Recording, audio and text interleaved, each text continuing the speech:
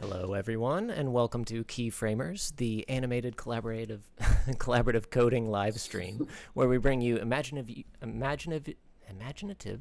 user interfaces to life. I'm your host, Stephen Shaw, but you may know me as @Shashaw. And I'm your host, David Khorshid, also known as David K. Piano. And together we are coding compadres, animation amigos, Boolean buddies, keyframe companions. Do you have any more? No. I'll probably come up with some later. We'll see. They'll come up on the fly. Yeah. So we're going to be creating an animation from scratch live on the stream using HTML, CSS, and a little bit of JavaScript. So that is right. Is everything coming through okay on the stream for everyone? If any levels are off, just let us know in the chat, and we'll adjust things as we go. Yeah. How's your day been, David? It's been all right. How's your day been? A little hectic, mostly just getting the stream set up, but now cool, don't care. Let's get started. I think we're good. Just kidding. So yeah, you want to tell us a little bit about what we're doing today? All right, so I'm going to go ahead and post it in the chat. Shaw and I have decided on this cool little Fluent design animation. Yes. So this is what we're going to be recreating, and we chose this because there's a few cool techniques in here. We have not done it yet though, so this is completely, who knows how this is going to go. It might be great, it might be terrible. We'll find out.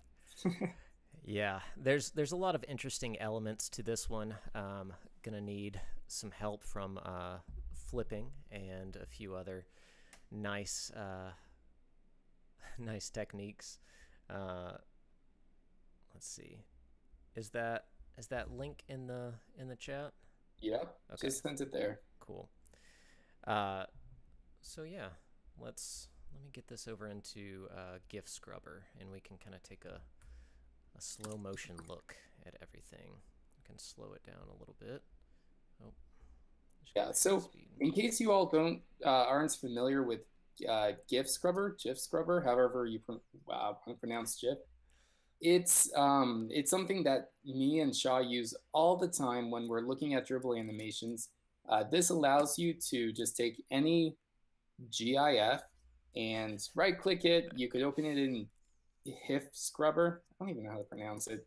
And you could scrub through it and inspect every single keyframe, basically. So it makes it really easy to animate it. Yeah. Really precisely. Yeah, it comes in really handy when you're doing these kinds of recreations, because you can see exactly how things are moving around and what's going where. Helps you get a better sense of the timing of things as well. I think my volume just dropped. There we go. So yeah, this is a simple little inbox kind of UI. We've got a loader at the very beginning here, and then that transitions smoothly into this alert of 7 new emails, which then expands into the full UI. Okay.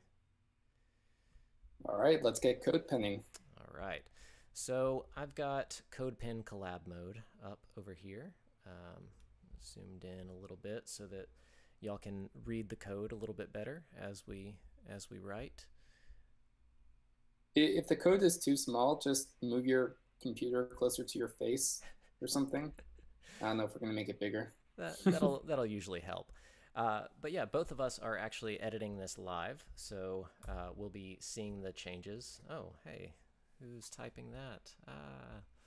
Oh no. We've got it all set up and ready to go. So tell me a little bit about what this junk is here, David. Okay, so this is just normal CSS that I put. Normal is a strong word, David. I know. Okay, so first one, okay, everything box size and border box. Sure. Second one, this is a little more controversial. So having everything position relative, I know people are going to be like, oh, stacking context, and what if I want something positioned to something else, blah, blah, blah. To me, the mental model of having absolutely everything, and that was a pun, by the way, absolutely, everything positioned relative to the parents makes things a whole lot easier than having to think, okay, what's this going to be positioned relative to? So now you know the answer. It's always the parents. Yeah. So I I we find that understand. becomes a problem and we could get rid of it. But I understand where you're coming from with that. It's just very very strange. One thing with a lot of these kinds of rules that I go ahead and do is add in the pseudo elements as well. And just out of habit, because I've been developing for a long time, I still use a single colon. Is that kosher? I know it's technically supposed to be. so what SAS is going to do is it's going to translate that single colon into double colons for you. So I don't even remember. I think with pseudo elements you have two colons. With pseudo selectors you have one. Yes. But it does not matter. Just let your preprocessor take care of the heavy lifting for you. Yeah, I'm good with that. And I just put the link in the chat. I think it was getting filtered from David posting. Our links might be disabled in the chat, so sorry about that. But you can check that out now if you want to get a closer look for yourself or show the Dribble author some love. Let's see, who's that by? By Nico. Very very cool little animation there. All right. All right, so here's how we're going to separate this out. At first, Shaw's going to be working on the loader, and I'm going to be sort of doing the background stuff for setting up each of the screens. And so in the animation, there's 3 different screens. There's the loader, and then it sort of expands into this 7 new emails sort of thing, and then those like spread out, and then you have the full email clients. So by the way, this is Fluent design, but I'm pretty sure this is downright impossible to do on Windows or Mac for that matter. But it's a cool little concept. Yeah. So. Okay, so 3 states, starting with loading, going into kind of an notification state, and then the full UI view. All right. All right. So first, let's get everything centered. I'm using display flex to do that. And so that way we have where we're going to call this little panel UI loading. I like to prefix it with UI just because I actually don't know why, but it makes sense to me. Does it? Does it make sense?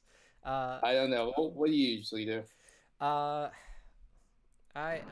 pretty much a BIM guy. I'll stick to that pretty well until I'm getting rushed in a project, and then I will just do whatever comes to mind to get it in there quickly. Okay, so and with the HTML and body, you've got everything height and width 100%, margin 0, padding 0. Oh, you're going fixed width here. All right.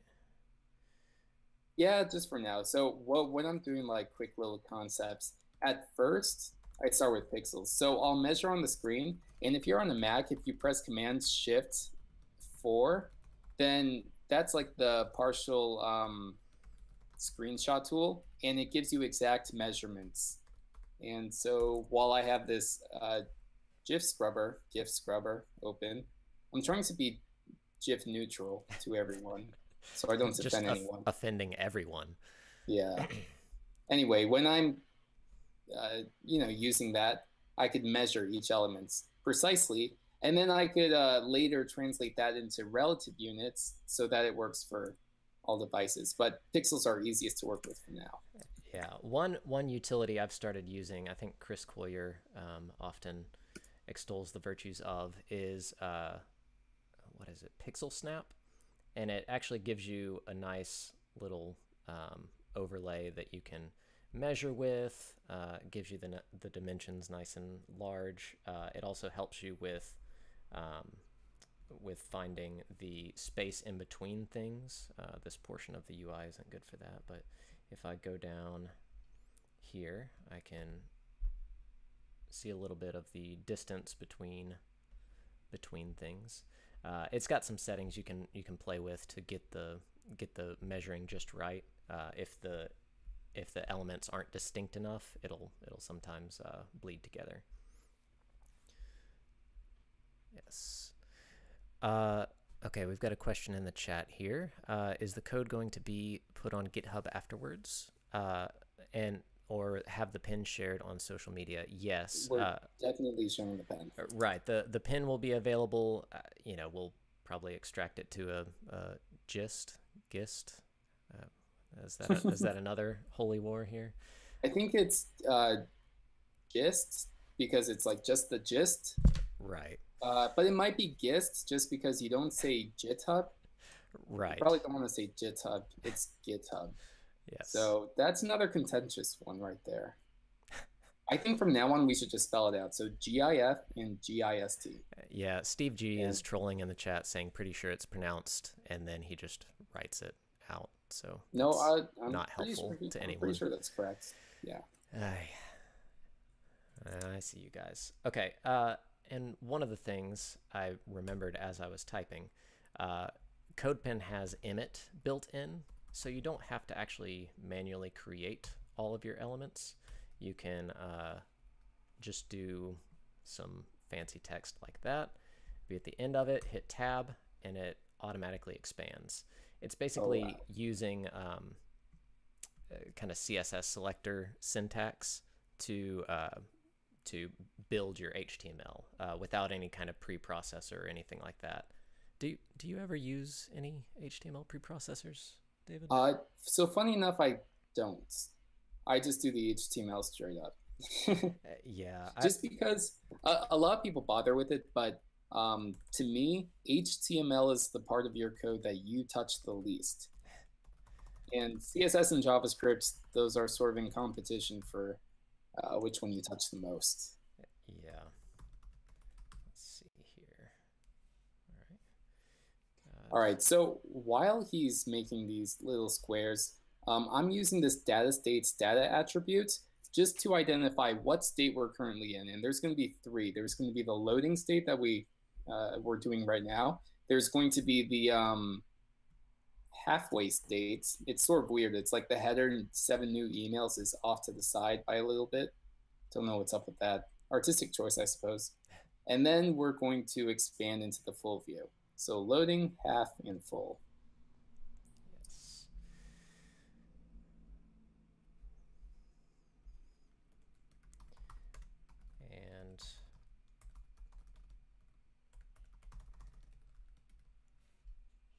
And I'm doing some ugly classes here, so stop me at any point if that becomes too offensive. It's okay. It's CodePen. And this is one of the great things about CodePen too, is that if your classes are messy, if your code's messy, I mean, somebody else you're not will come in shipping and it to fix it. production. I mean, I wish. CodePen needs that. Like, hey, fix my code. That'd be a cool feature. It would indeed. Is this an opportunity for display grid? I think so. Okay. Now I'm going to have to pull up the documentation here because I do not know grid as well as I should. So if you're learning grid too, anyone who's listening, hopefully people are listening. I mean, that's why we set up this whole damn stream. Anyway, you could go to learncssgrid.com, but also Jen Simmons and Rachel Andrews do incredible guides on CSS Grid. And I believe that there's a new YouTube channel called Layout Land, which talks about just all the different things you can do with Grid and Flexbox and different layout things in CSS. Yes, I just referenced that really quick and remembered the grid template columns bit there. Basically just setting up two small columns there. Hey, something you did fixed my code and then it broke it again. Well, Notorious B1T, however you would pronounce that, is asking, why is grid more suited than flexbox? And in this case, it could go either way. It's not specifically needed to be grid. I'm just trying to get in the habit of using grid more often than not. And then and in this instance, with 4 elements and trying to get them in actually a grid shape, it works a little bit better than flex right here because, let's see, with 100 pixels, it's probably got to be less than that. 550, something like that. All right. Yeah, and also with CSS Grid, that one I would use when I know exactly, number one, how many items I'm going to have, and number two, where those items are going to be exactly. That's what Grid is for. Flexbox is for, I don't know how many items I'm going to have in here, but align them in a sane way anyway.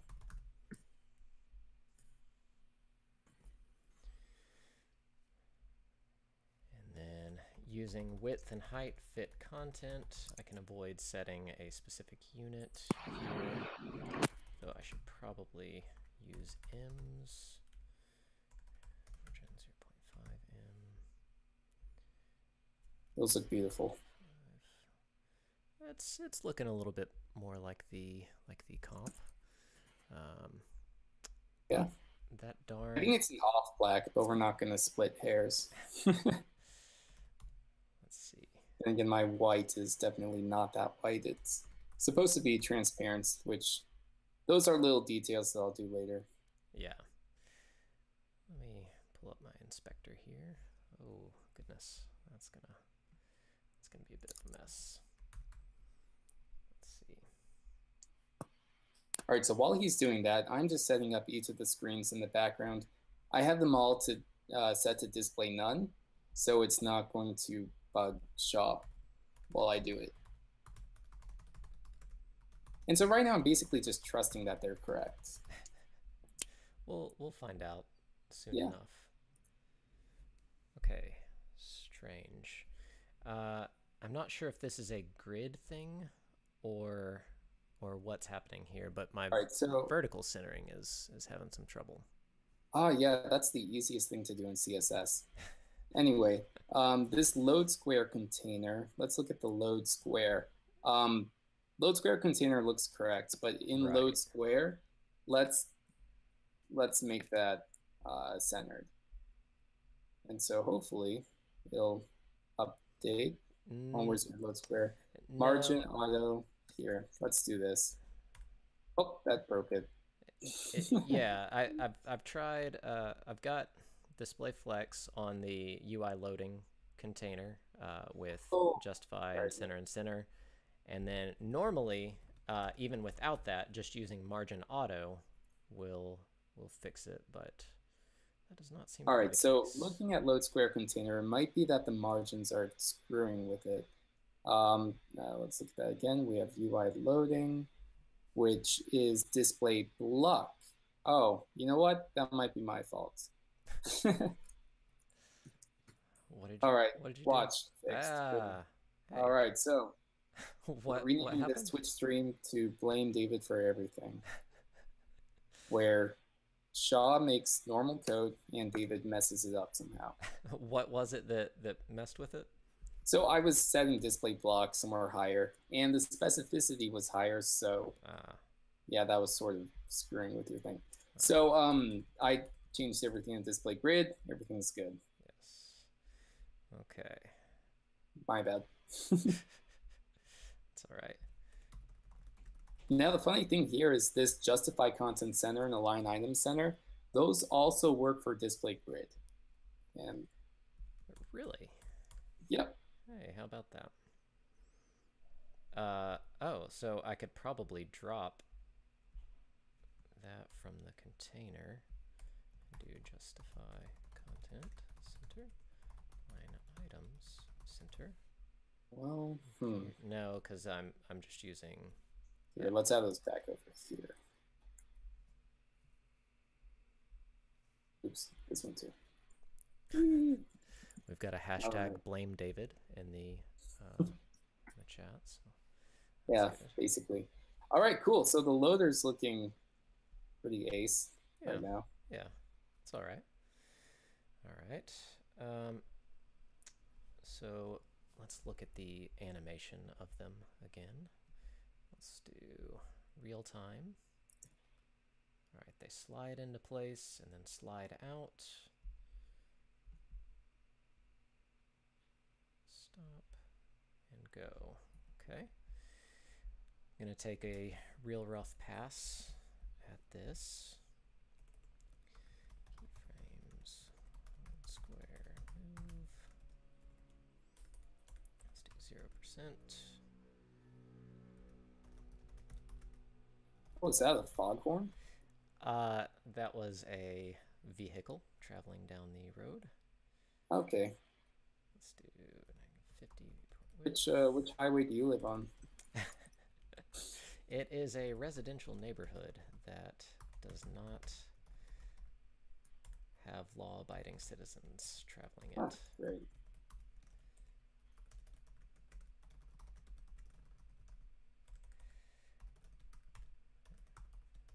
All right, let's see what Shaw's working on. All right, so you're setting up the keyframes to make each of the squares move. Yeah. And so looking at the animation, which by the way, I don't think the people on Twitch got the link to it.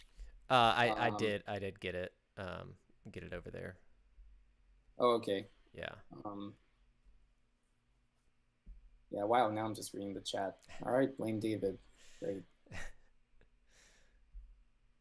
Anyway, so I think the strategy Shaw is going for is to create an animation for each one of these squares and then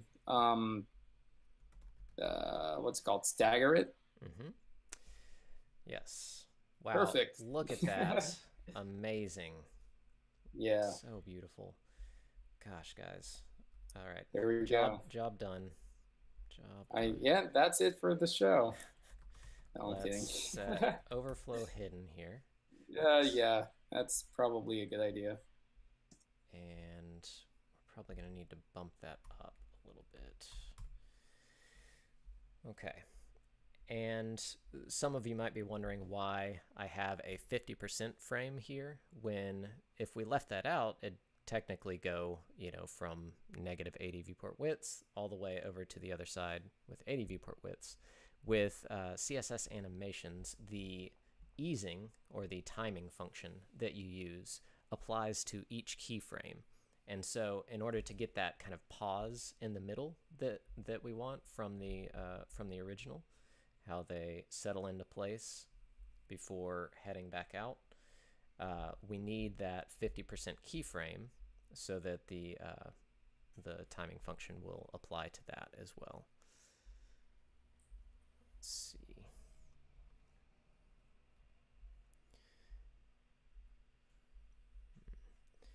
Okay.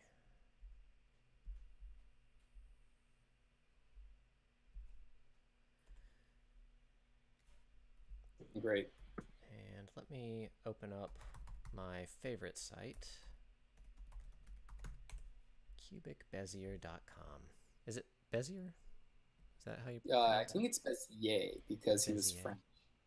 And you know how French, they have those curly mustaches? That's where the Bezier curve comes from. Ah, Sure. That makes sense. So this site I use to just get rough curves with a GUI to use in the timing function. I've got right here, nice cubic Bezier. And so I'm going to apply this in the first keyframe here. And let's see how that changes things. Yeah, you see that nice slowdown we're getting? Ah, that's feeling good. Okay, and then we'll kind of do the reverse where we get a long lead in and then a slower lead out for the next frame here. Let me see. I always forget which one it needs to be applied to. I'm thinking it's going to have to actually go in 50% here. Oh, for the stagger? No, in the when you're doing an animation timing function in the keyframes, uh, that feels like it's right, but it's hard to tell. Let me slow it down a little bit. Yeah, I actually might need to move that here.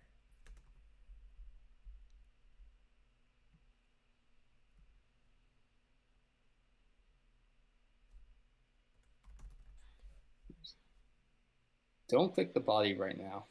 I'm adding some click event listeners in. Uh, yeah. I'm gonna try it. Oh, hey, huh. Okay. Those certainly are some event listeners. Let's see. And then I always like to clean up my curves a little bit using nice round decimals, if that's possible.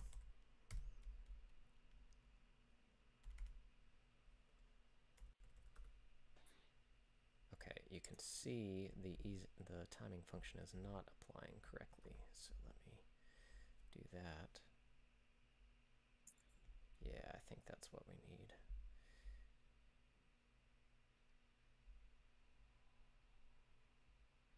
Yeah, it feels pretty good.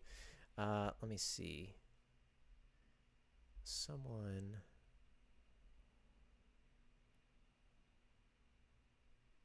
was asking, would it be easier to stagger it in JavaScript? How do you determine which is best to use? This is a very personal decision that you'll have to come to terms with yourself. But it really depends on what kind of tools you have available and what kind of dependencies you want to incur. Typically what I'll do in this instance is just a simple nth child kind of loop. David insisted on using Sass or SCSS, so I have no clue how to actually do that. So all right, well, let's take a look because loops are so much easier with this. So you want to add a delay, yes. Right? So, okay, like a negative delay, so that some start before the others, or no, it should be a positive delay because we won't have infinite on here. all right. So here, not that. Use this. I set up a nice little for loop for you. Okay, and then cache I. Is that the correct way to pronounce that? $i. $I. Does it have to be in the little curly brackets like that? Oh yeah, it's weird like that. So you do okay, hold on. Pound. Pound, squiggly, $I, and squiggly, and there you go. Good gravy. Yep. All right, so let's. Well, so now over here, what you could do is delete your code. Hey. I times 0.1 second. So,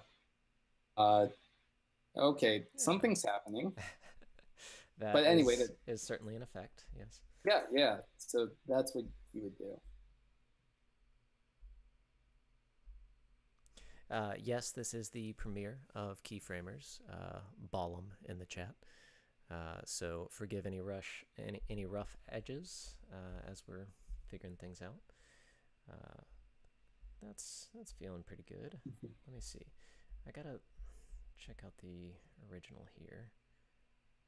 Okay, so theirs is actually the one on the right is delayed in first, and the one on the left. So with grid, is there a way to reverse the layout? What do you mean? So that the first element starts on the right. Oh yeah, so you could use grid ordering. I believe. Yeah, you could say order. That's all right. Here, let's look at the animation again. All right, so what happens is First one to come in is second one from the right. Ah, you know what you could do? Um, you could just because it's still in the same order, one, two, three, four. It's just reversed, sort of like Hebrew or Arabic text. Right. It's just going the other way. Um, so with that said, I wonder if there's a property for grid where you could just tell it to go display reverse. You know what?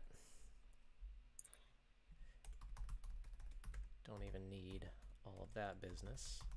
Let's go a little old school here. All right, old school. I like where this is going. And text direction, right? Out. Yep. Direction. LTR or RTL is balance, right? Okay, I've got to add a little bit of a buffer here because of white space. Hey, look at that. Perfect. Who needs display grid? Nobody really. No, I'm kidding. Everyone needs display grid in their life. It's very, very important. And then let's do text align center to make sure everything is nice and centered. Okay, cool. That's pretty nice. But let's take a little closer look here, because it's actually more than just translating. There's a little bit of a scale you can see on them. So let's see if we can mess with that too.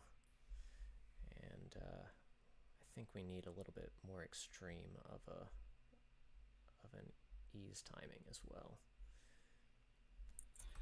Right. So by the way, while you're doing that, if you want to just click on the background, the pukish green looking area, you could cycle through each of the states that we're going to do. Hey, how about that? Got 3 different states here. I'm going to just put a little fun text in each of them. Half. And, oh, hey.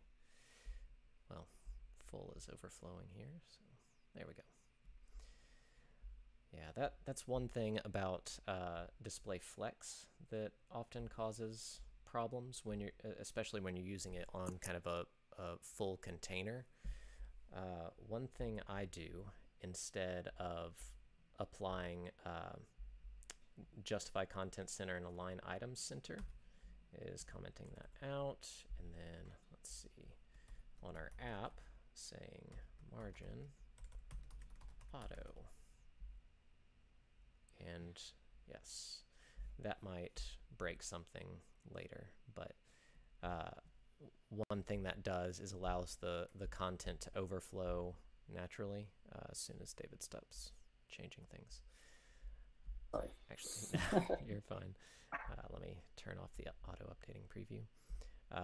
So you can see the scroll bar down here. Well, you can't see it because our faces are in the way, but you can actually see the correct content. Well, except on that. Oh, because he took it out. Never mind. All right. So anyway, fun aside. Let me get back in here.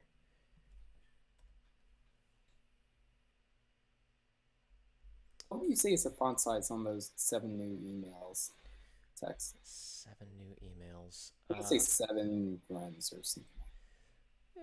Yeah, that's probably a good starting point. Just go with that.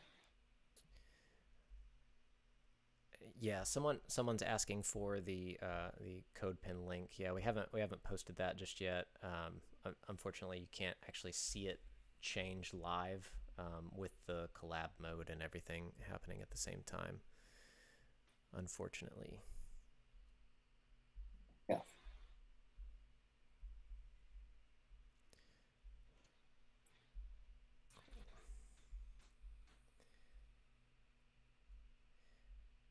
And let's do velocity 0, velocity 1, 0.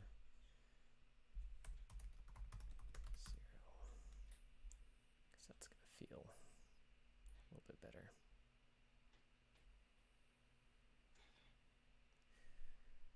The staggering is still not quite right. I think my text direction might be off. Let me pull up some documentation here. Oh, is it just direction? Is that right? Yes, it is not text direction. It is direction. Yeah, there we go. All right. Come on, chat. You got to point those things out to me. When you see us make mistakes, please call them out, because we will find them eventually, but not soon enough. We're not perfect. Well,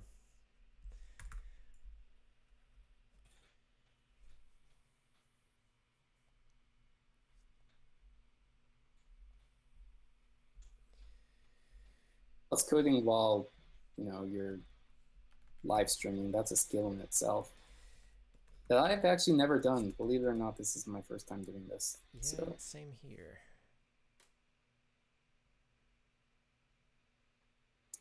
all right. That's also one thing I'll do is when I'm setting up keyframes, I'll actually duplicate the same keyframe to emulate a pause. So I've got the same properties in effect from 40% to 60%, and that gives you a little bit of a nice delay there.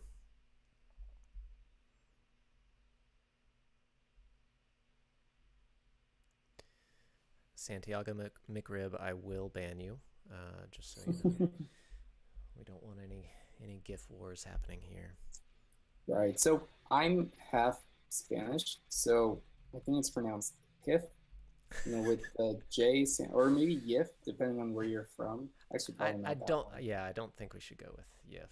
That's HIF, yes, GIF. yes. Yeah. Hey, did you insert that console.clear? I did. Do you want me to get rid of that? No, that is amazing, because that's something I always do when I'm setting up my pins is just going ahead and inserting console.clear. That way you see what the last error you made is. Yeah, I've made so many mistakes where I was like, where is this error coming from? And I'm checking my code. I'm like, my code's perfect. What's wrong? And I'm like, oh, that's an error from like, you know, 5 minutes ago. Yeah. And so, by the way, my code's never perfect. So. Okay, 0.5. Let's see. All right. If you click through on the background, you can sort of see the progress I'm making. Okay, so we've got 7 new emails. Let me check those really quick. Third one placed oddly. Yes, a little bit. That's all right. Yeah. So with complex UI animations like this, one of my strategies is don't think about animating at first. Think about like what is, you know, the normal layout of it, just without any animation. How is it going to look? And then you add animation afterwards. So basically your source of truth is just the layout, the static layout.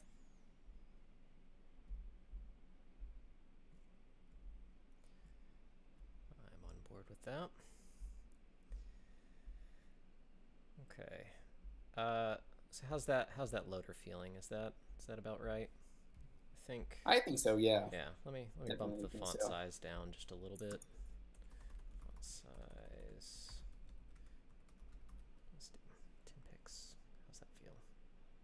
Whoa. Nope, that breaks everything. All right, leaving it as is. Cool. Great. Let's see. H. Jennings in the chat asks, are you guys planning on doing a quick rundown of everything at the end? Yes, we will be doing kind of a review at the end to show some of the techniques we used and help make sense of it all, because a lot of times it doesn't make sense until it's actually built, at least in my projects. So definitely not my projects. Yeah. Makes no sense whatsoever. Okay, so do you want to explain the JavaScript really quick? All right, yeah. So what I'm doing here is setting up a simple state machine. Basically, we have three states: loading, path, and full. And so I just have a JSON set for that. And so basically, whenever you click on the body, you send this click event. Makes sense, right? And so what I'm doing is I'm just reading from this object. So if I'm on the loading state and I click and I send a click event, then the object tells me I go to the half state. And same thing with half. If you click, I go to full, and full, when you click, you go back to loading. So I'm just reading from this object and cycling through loading, half, and full. And so the effect is when you click on the background, it's going to go through each of those states. And go through those states it does. Yep. Excellent. Okay, and so that's what all this other business is handling.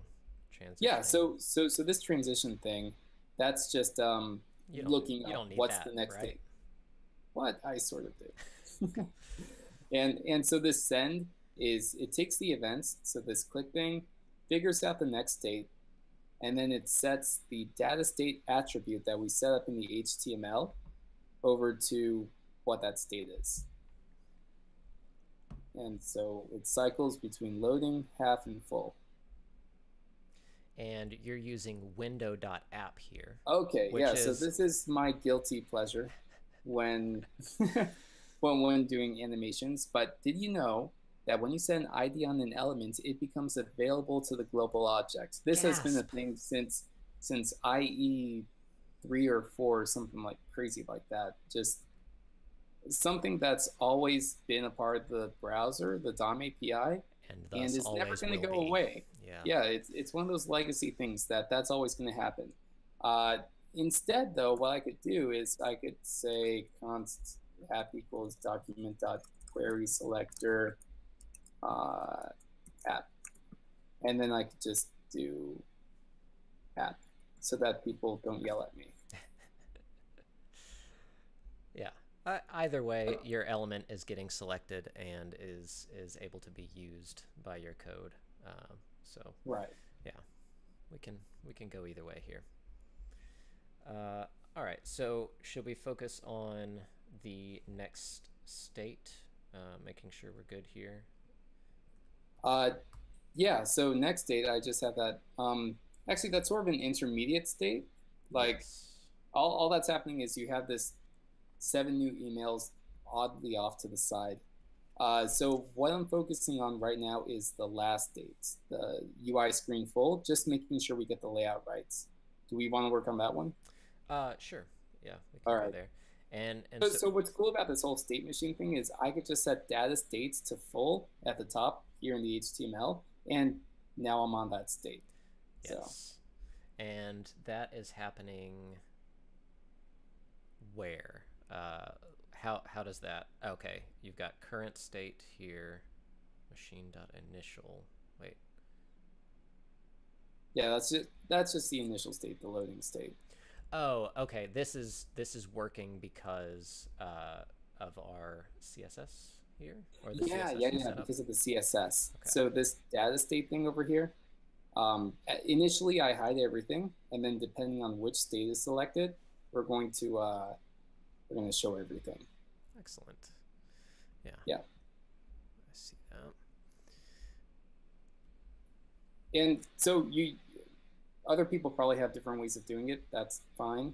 Like they could just say like, if I'm on this date, then set this attribute, whatever. It works the same way. It's not a terribly difficult programming problem. Yeah. All right. So in this UI screen full thing, I'm setting up a display grid, and I have grid template columns of 2 rems, 10 rems, and 1 FR, which stands for sorry, I'm trying to fractional. I'm trying to find where you're writing here. Okay. Okay. UI screen full. Here we are. Yeah. And so okay, so this 7 new emails is in the correct place because I have this UI toolbar, UI emails, and UI email. And those are each of the 3 different panels or blades, however you want to call them, in the animation. Right. So let's actually give these some color, Yeah, I think that'll be helpful. just so that we could visualize what each one is. Color. GA white 5. All right, let's see how this one looks. Oh. Let's see, RGBA white 0.5. You would think that like having a white on top of a white would make it a little whiter. Does that not work? No. Oh, wait a minute. You're not opacitying. Opacity. That's all right. So I need to opacitate, right? Or opacit. That's not a word, but we're gonna make it a word. Ben Fluick in the chat asks, if we are doing JS interactions later, wouldn't it be better to use MS milliseconds on the transitions unless we aren't interacting with those elements in JS? Yeah, for this loading animation, it's all just going to be CSS, and it's just triggered by the data attribute change. So there's not really a need to sync it up with the JavaScript or anything. Even so, I just find seconds a more pleasing unit to use. You don't have to worry about converting in your head to real units. Sometimes I like to use bold colors in order to work with things. That's one of my techniques in just doing code. And when I don't want to bother with what color things are, I'm just going to set it to a nice blue or green or purple.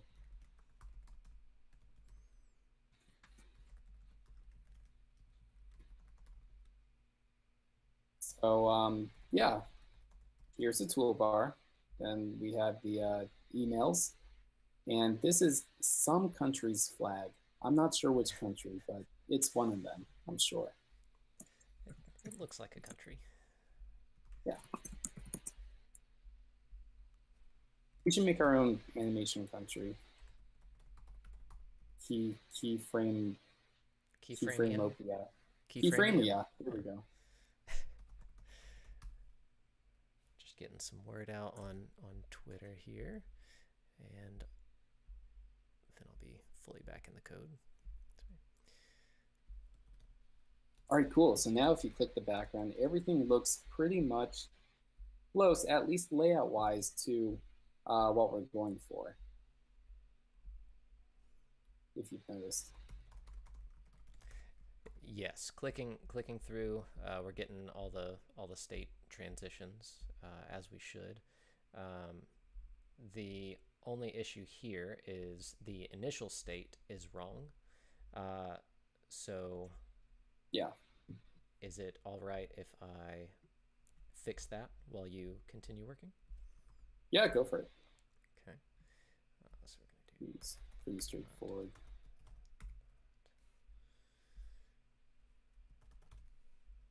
And let's see here if that works. Yes. Okay. So what I did there, I hoisted app to the top, our app query selecting, so that I can then use that in machine. So I set the initial state to app.dataset.state. And if you haven't seen dataset before, that is just a shortcut kind of to getting all of those data attributes off of an element. And it just makes your life a little bit easier. 2 lights. Are you actually doing the opacity now? Yep, I'm opacitating each of the screens. So RGBA whites, make this 0.8. And so I'm basically just eyeballing it. There's no rhyme or reason to why I chose these magic decimal numbers, but they seem to work just fine. Yeah. So we're going to go with it. And all of those do have some kind of box shadow. I'll start adding that in. Oh yeah, I already added box shadow to each of the. Actually, wait, did I? No, I didn't. These, okay. yeah. Yep. Good call. Good call. Let's just see. Nope, that's not I'll add a box shadow too, just because I don't want to feel left out. I'm gonna zoom out just a By the little way, bit. this RGBA syntax, if you are not familiar with less or SAS, this is a less and SAS thing. So normally with RGBA, you have to give each one of those RGB values, which is anywhere from 0 to 255. But just giving the colors easier. So Yes.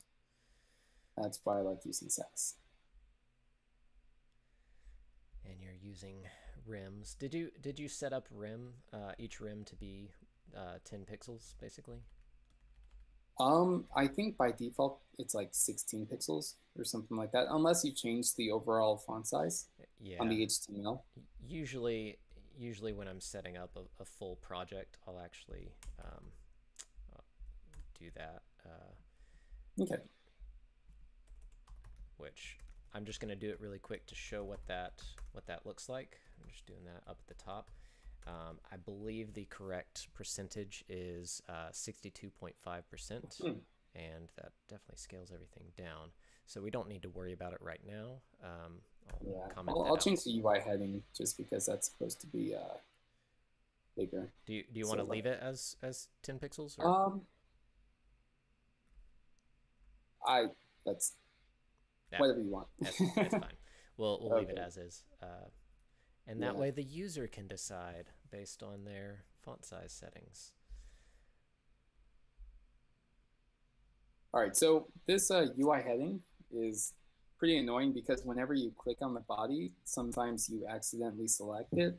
And so you could do user select none. And that's going to allow you to, well, once it refreshes, it's going to allow you to not have that be accidentally selected. Hey, but what if I want to select it? Can't. No. That's too bad.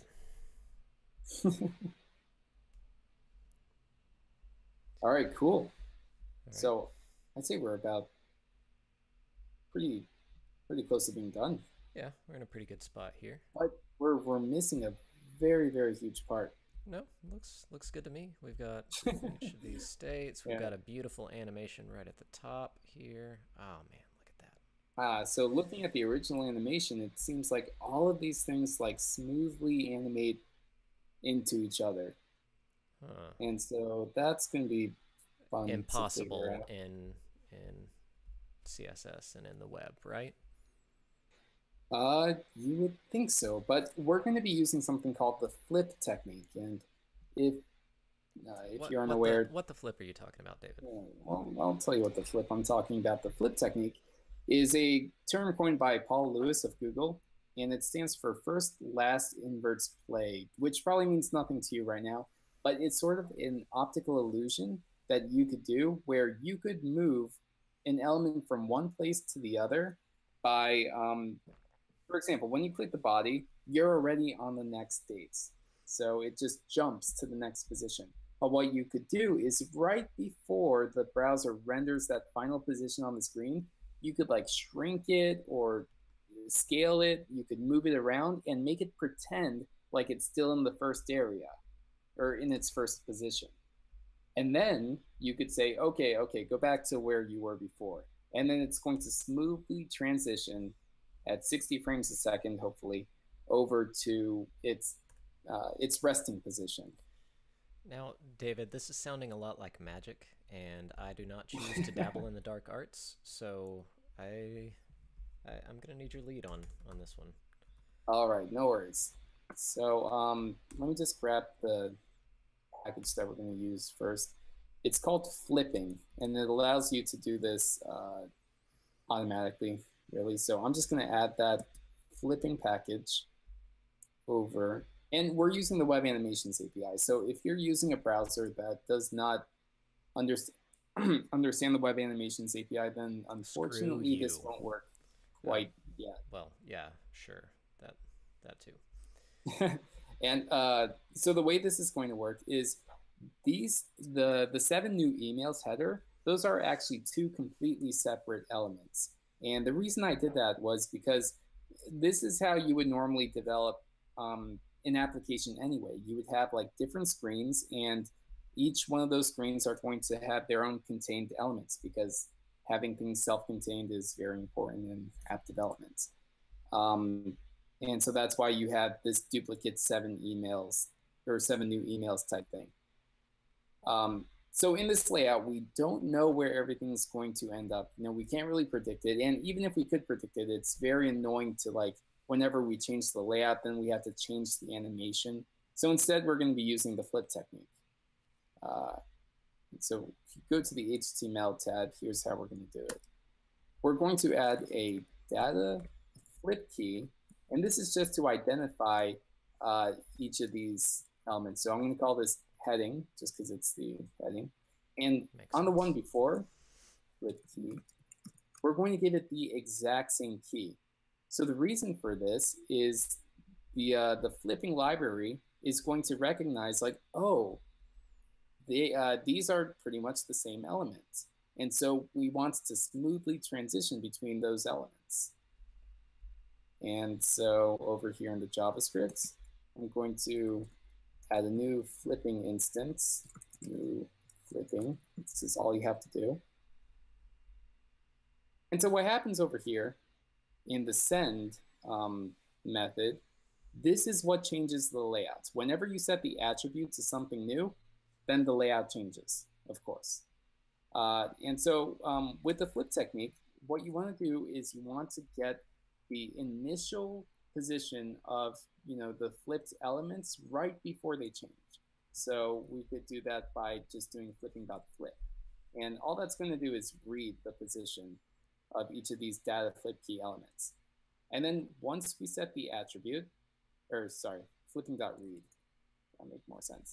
And then once we set the attribute, the layout changes, but nothing is flushed. Like DOM updates aren't flushed over to your screen. They're not rendered yet. So we have a split-second opportunity in order to make those changes and do that flip illusion.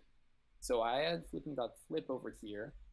And so now, if you click through, you'll see it. The effect is very small, but I don't know how your screen is set up. But yeah, it's subtle, but you should be able to see it right now. It's noticeable. Let me look at the original design and see what. Oh well, in the original design, it's actually just as subtle too. Right. It's really not much more than. But the point is, you have that shared element moving pretty much the correct way. Let me go ahead and add like an animation, like an entrance animation to that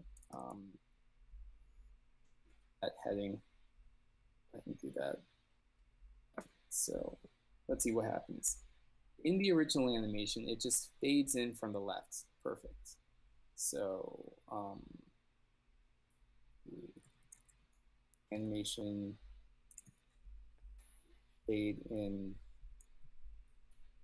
to right. That's a very descriptive name. Usually my animation names aren't really that long. And it looks like it lasts for like 3 seconds. Are you in the CSS here? Yeah, I'm in the CSS. Okay. Sorry. No, it's just hard to find the cursor. Okay, I assume you are. Sorry, give me a waypoint here. Okay, UI screen half, UI heading? Yeah. Okay. And then I'm going to do ease out. Excellent. Sometimes I get ease out and ease in confused too. I believe ease in, the best way to remember ease in is like, let's say you're stepping into a gas pedal. What's going to happen? Your car is going to accelerate. And then you're easing out means you're easing off or out of the gas pedal. So you're going to decelerate. At least I hope that's correct. Pretty sure that's correct. Yeah. See, the metaphor that immediately came to mind was easing into a hot tub, and then when you get too hot, you ease. No, that doesn't work. I don't know. Not exactly. Yeah.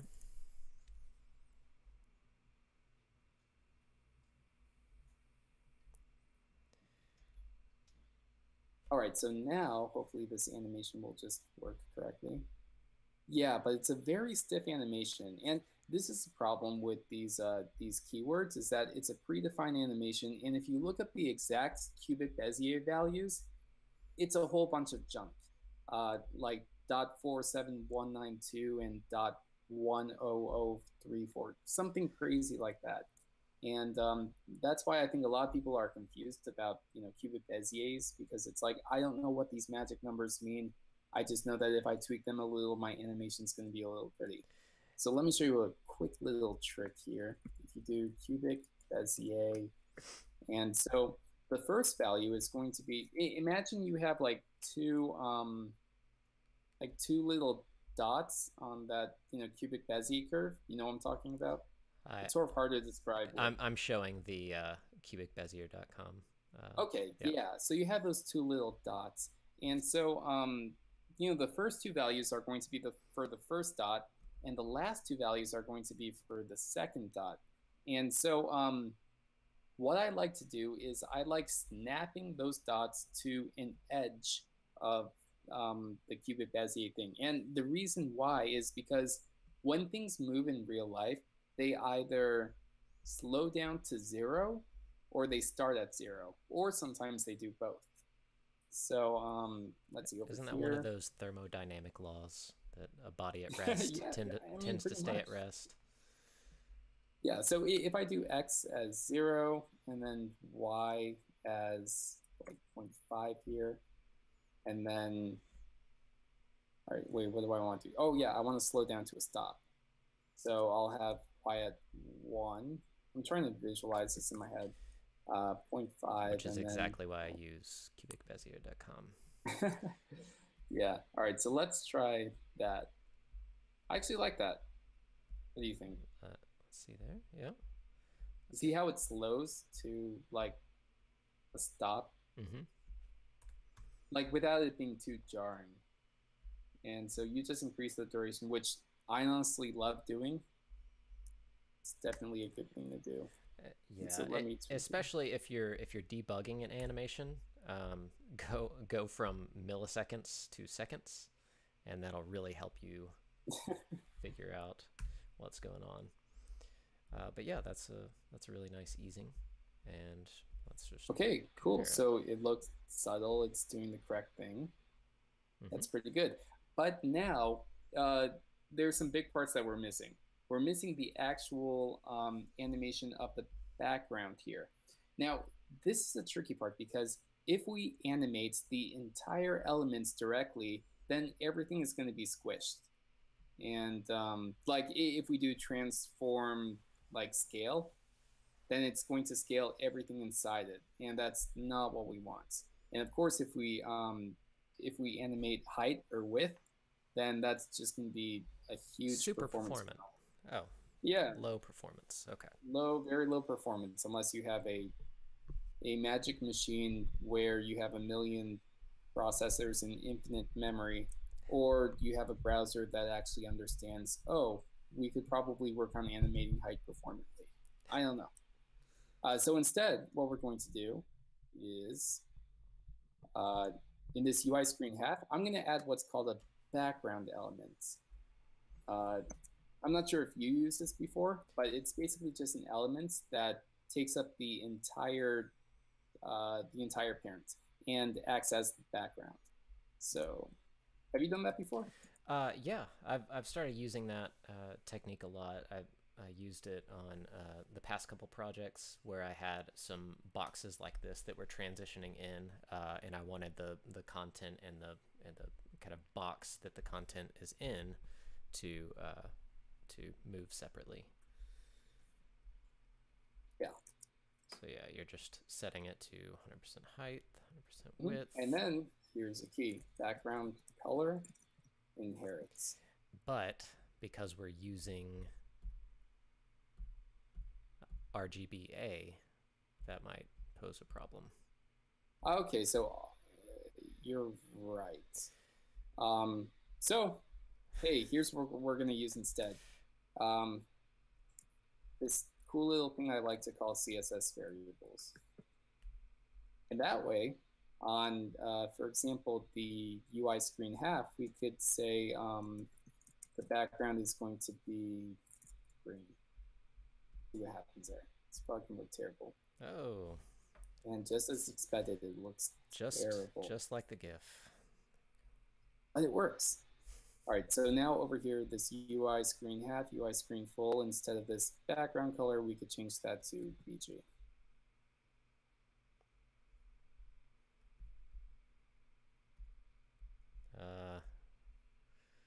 Yeah, it disappeared because I have an explanation, I promise.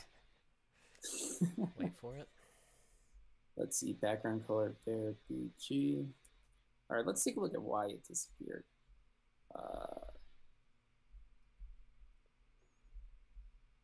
Real quick. Let's see, we have that UI BG, background color there, BG.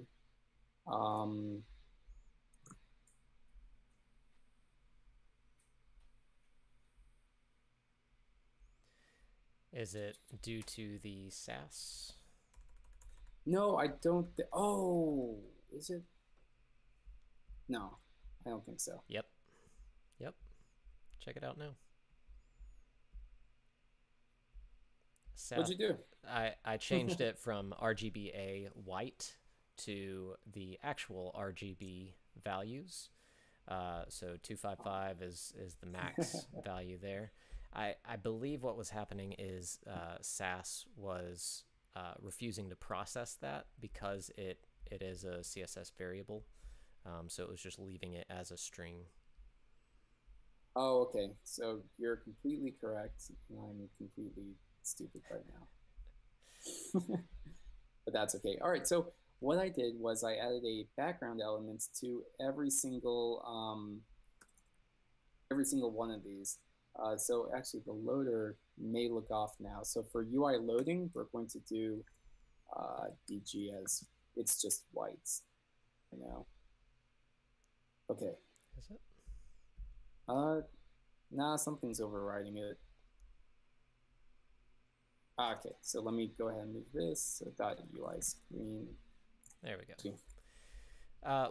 Which in the comp it is actually transparent. It's not a full. Oh, is it? Okay, white. well then. Yeah, the full white doesn't come in until the 7 new emails. That makes sense. Okay, so your loading animation still showing? Yes, it is. Beautiful. Okay, cool. So now that I have each of these background elements in each one of these screens, we could give, I'm in the HTML tab right now, we could give each one of these a data flip key of, you guessed it, the exact same thing. It doesn't matter what you put there. BG, blah, whatever. Doesn't matter. Booger won't work. I have a special filter for boogers, so but you said anything, so okay, we'll name them boogers then. Boogers. Okay, cool. So now go ahead and click through and see what happens. Hey, look at that. We have a little bit of movement here. Yeah. The loading state to the halfway state is definitely smooth. It's a little strange on the full state, or transitioning from half to full. Yeah, so let's talk about how we're going to do that.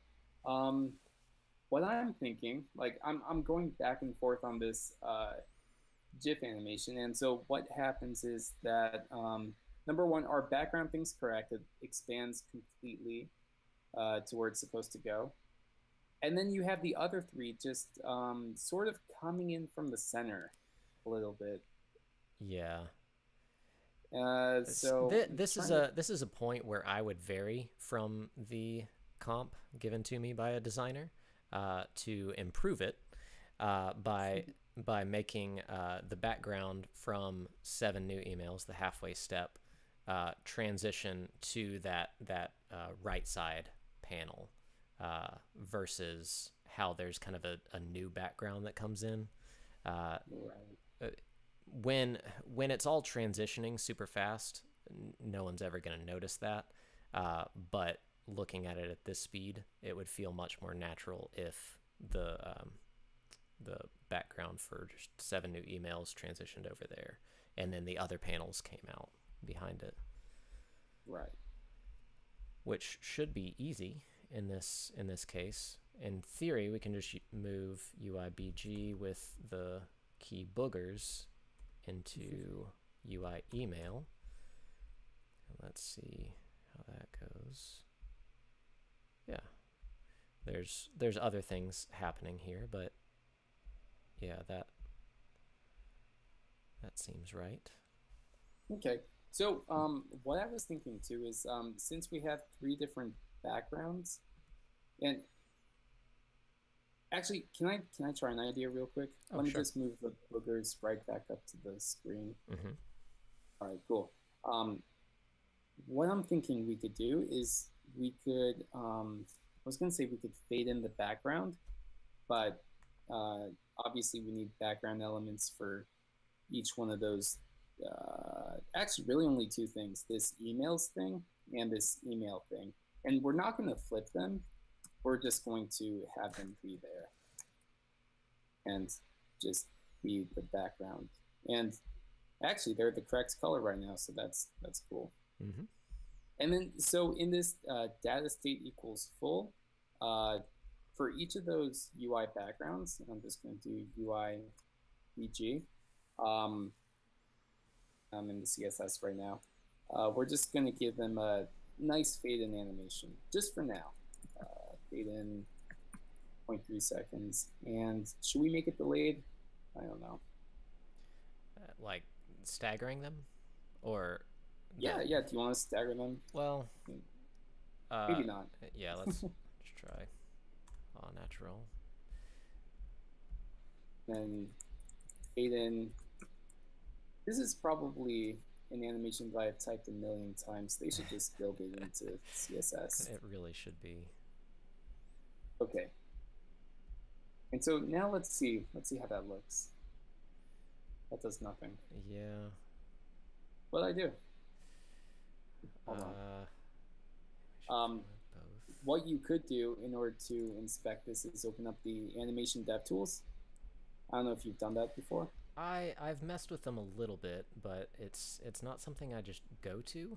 I haven't so found what a good happens workflow for it yet. Is they all happen at the same time. Oh, I know what's happening. Okay, so each one of those, the UI, what was it? The UI emails and the UI email, they already have a background, and that's obviously why it's not looking like they're animated. So I'm going to go ahead and change those.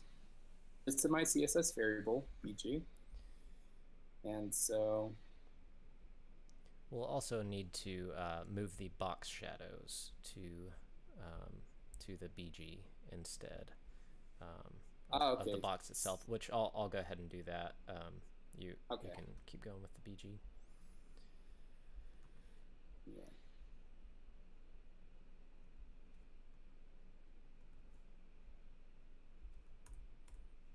Checking the comments are good. The fade-in is not good. Well, I mean, we could change that. It's just a nice, simple animation for now. What's happening with the box shadows now? It looks fine up until the full state.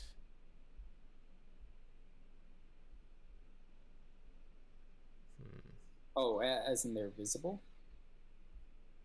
Well, just visually how it looks in the final state. I don't. Let's see. All right, let me see what you're doing real quick. So in UI email, oops, just that one.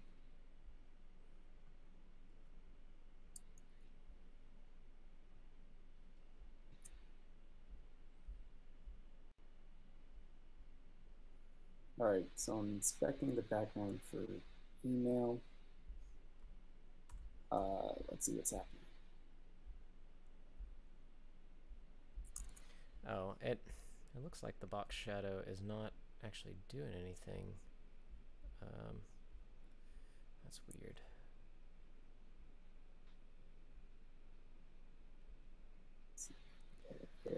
let me just change one thing, he said. It'll be fine. Yep. This is what happens. It's okay. Yeah. No.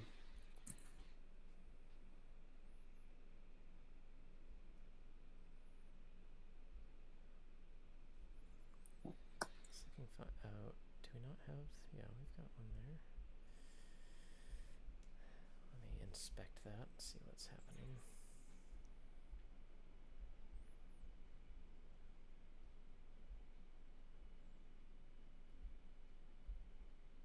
So what are you looking at right now? Oh, okay. I know what it is.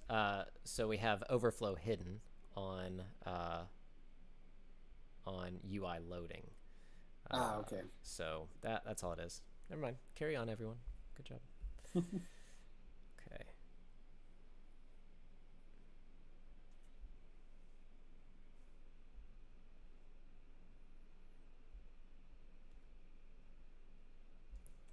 So,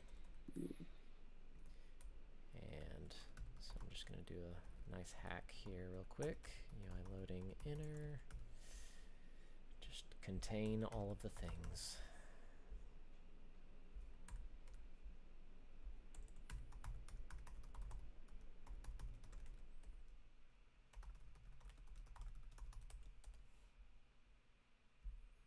all right. So yeah, we should change the flip.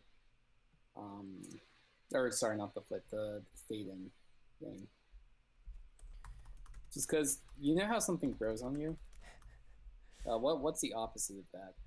What's happening with me right now? More It like grows off. It shrinks on more you. like a wart growing on you. It's Yeah, not ideal. this thing is shrinking on me. If that makes any sort of sense. All right, so let's.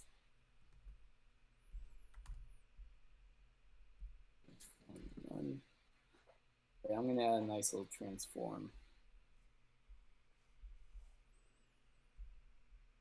Still looks weird. So you're just trying to slide out those panels, like in the animation. Sort of. Is that? Yeah, I'm trying to mimic the animation. Okay. So it's not exactly doing. All right. UIBG. So what I would try here is transform translate X 100%. Let's see. Why is that? Okay. Let me see.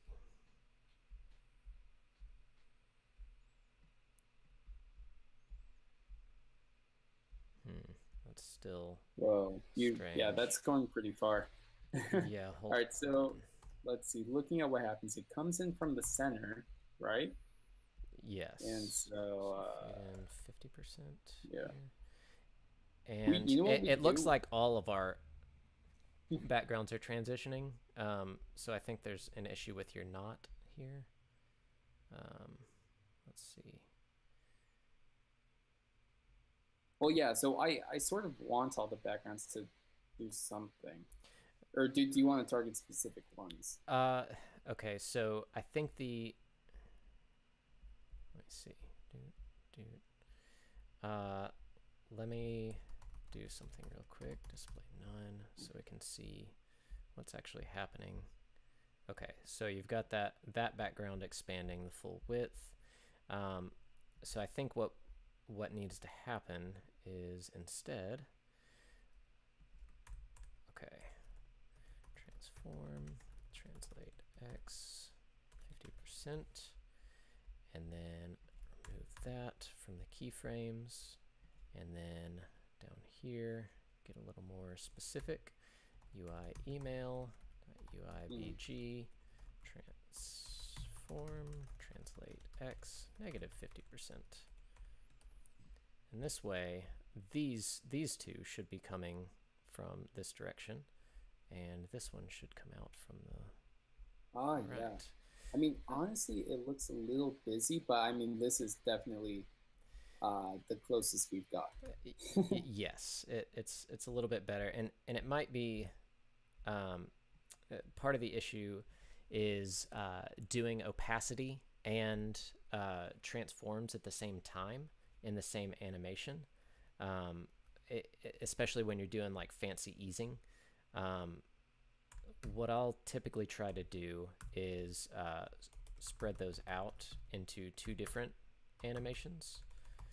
BG fade, and then from opacity 0. And I usually just leave off the 2 on a fade animation, because it's in case you have an element that already has an opacity like 0.9 or something like that, just leaving it off will allow it to transition into the correct opacity, rather than having to create a distinct animation for each one. Linear, that actually makes sense. Move 0.5 seconds. Let's go ahead and both here. Okay. So yeah, that looks pretty good right now. Yeah, that's feeling much better. Now, because because you don't really see the whole flip thing on the 7 new emails because it barely moves, I'm just going to do something for fun. Uh-oh. And I'm going to add a mail icon right over here.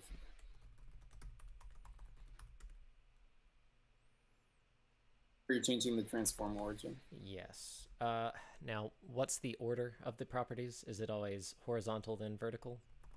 Yeah, horizontal then vertical. Okay. For most things. Just think in a graph XY. But it's not horizontal vertical for some CSS properties. Exactly. Which is weird. Makes no sense. Okay. So what I'm going to try here is actually removing the fade, and let's just see what that looks like with just transform. That's pretty good. I think it needs to be a little faster. Or the other BG needs to be a little slowed down.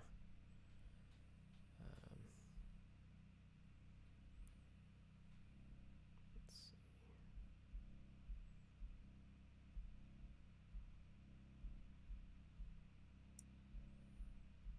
Sweet. It's feeling pretty good. Might want to slow it down. Sorry, looking at the chat now. Might want to slow it down so easier to follow the animation for testing. Yeah.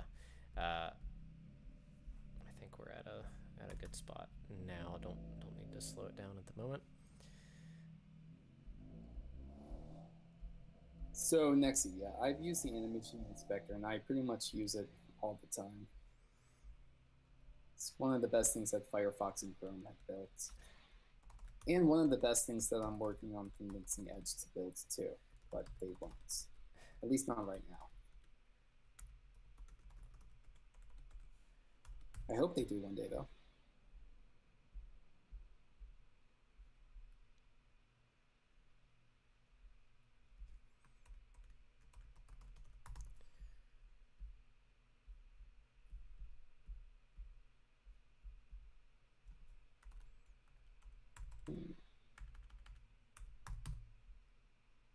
What fun thing can I do?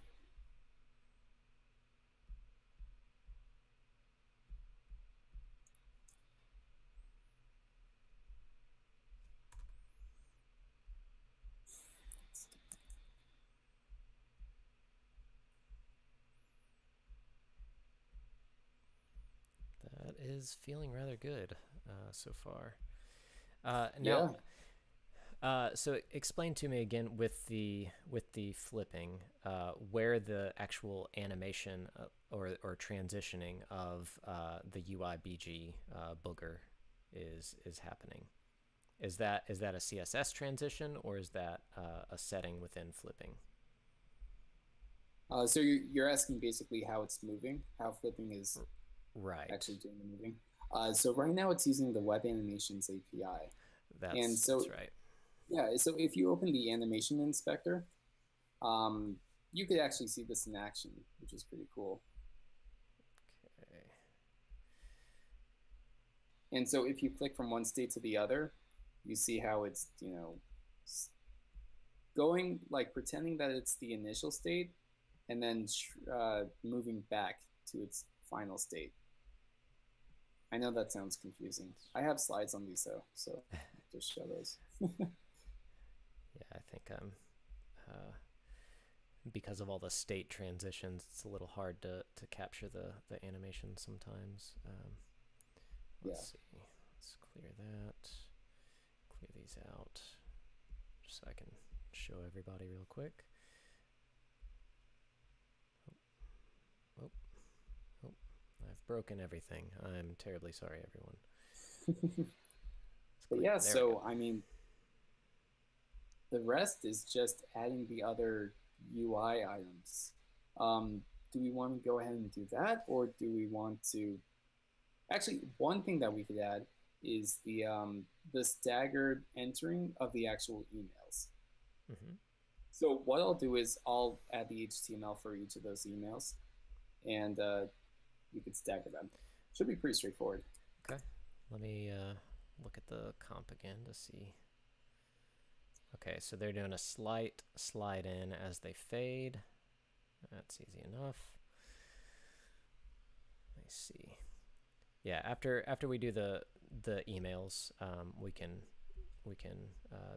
go into overview mode. Okay, yeah, perfect. So let's just do it real quick.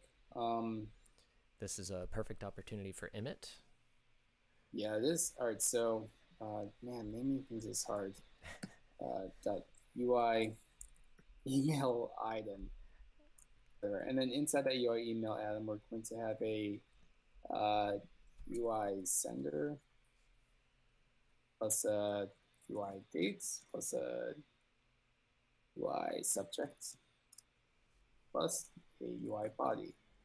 And we're going to have, well, let's not make a million of these yet because I actually have to add the information. All right, so these emails are worded pretty funny. All right, so let's do Noah. Why don't we get people from the chat here? Add in some of our users here.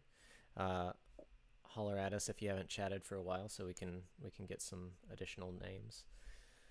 All right, let's do Sasha Tran. All right, I'm gonna start styling these a little bit. Nexi. All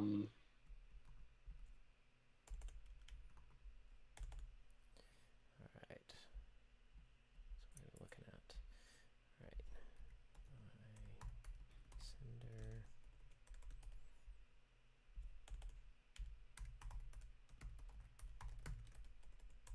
By the way, I renamed dates to time because that's obviously a time, not a date.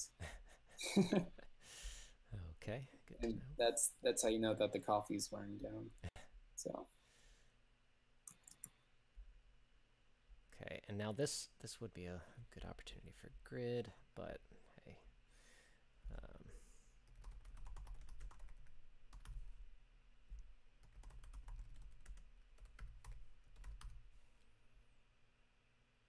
Scale those down a little bit. UI time. Yeah, you could either use grid or you could just make it simple and absolutely position the time and everything else is blocked. Yeah. So.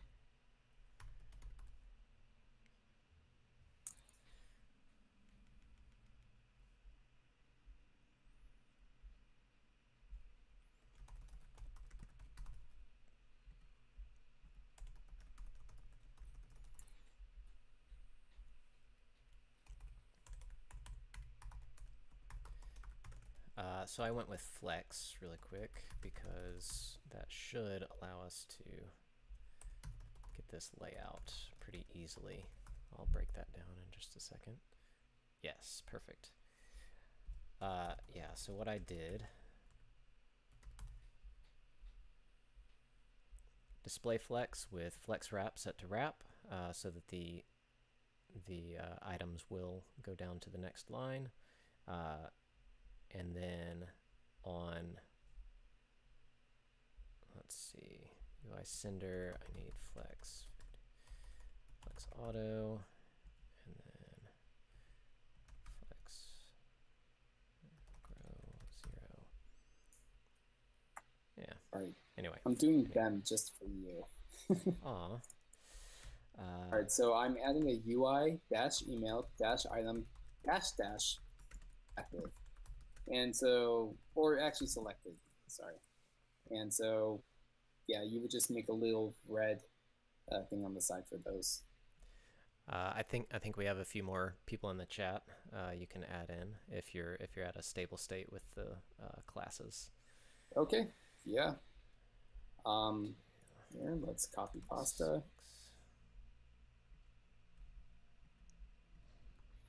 And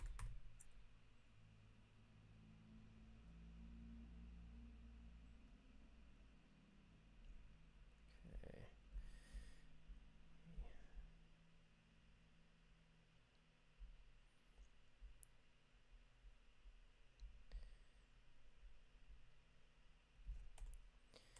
there's also. And I should say that the code we are writing is not what we would call production ready. After after doing a quick session like this, I would always go back and clean things up to work with proper classes and not hacking the layout. Wait, hold, I can remove that. Let's do color. We'd also do like a text overflow ellipsis. Oh yes, good call. There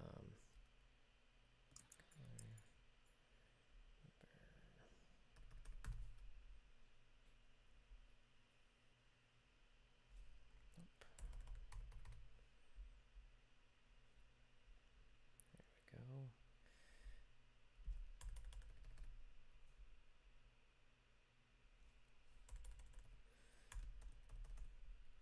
By the way, the content of the email subject and body in no way reflects the sample participants. Good disclaimer there. Let's see.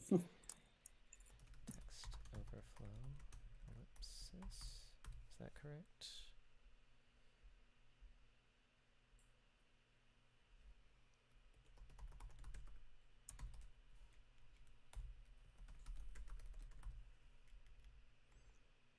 How do you do the text overflow there? Text overflow ellipsis with white space no wrap.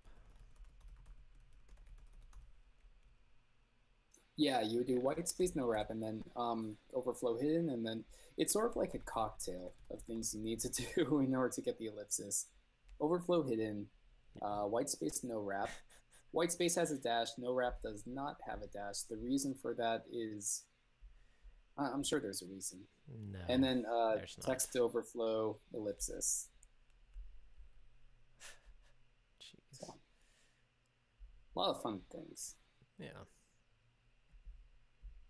All right. All right.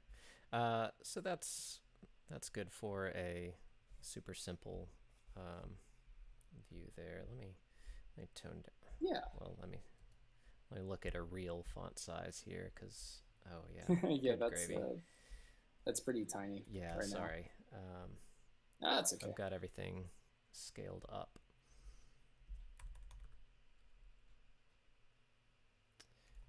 By the way, a fun little distinction.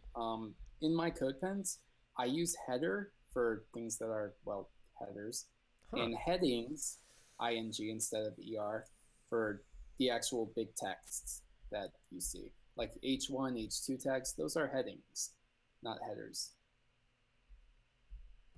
Yeah, that's my naming convention as well. Did you break something with the layout? It wasn't me. It was you. Okay. Yes. Apparently. So yes, I did. Let's play the layout here.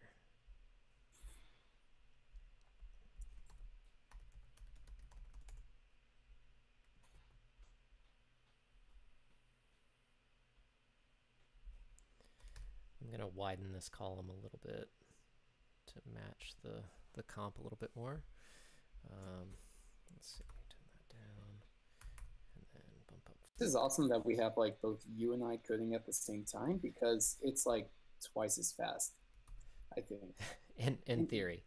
In theory. Yeah. The rule of thumb though is that the more coders you have, the slower it goes. Have you heard that joke where it's like what one coder could do in a month, 7 coders could do in 7 months, or something like that? That's very, very true. Yeah, and most of that is just the complexity of ramp up time and trying to get everybody on the same page, coordinating everybody, all that Yeah. fun stuff. Okay, so now in our data state equals full, I'm going to start adding some animation for the email items. Email item. Animation, email, slide in, 5 seconds.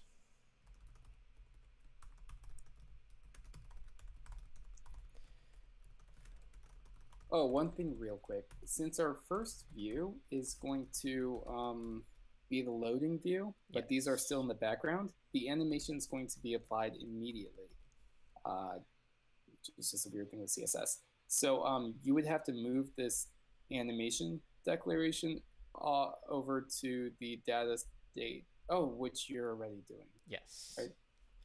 Wow, you're way ahead of me. Okay. Well, hey, it's helpful to explain exactly why I'm doing that. Right, yeah. That's something I've run into a lot where I'm like, why isn't this animation working? And it's because the animation has already started and already completed, before I even get to the screen. So. Okay, let's do both. And let me find your fancy Sass code and do a little copy pasta. So we can add some nth child delays. Whoa, that was interesting.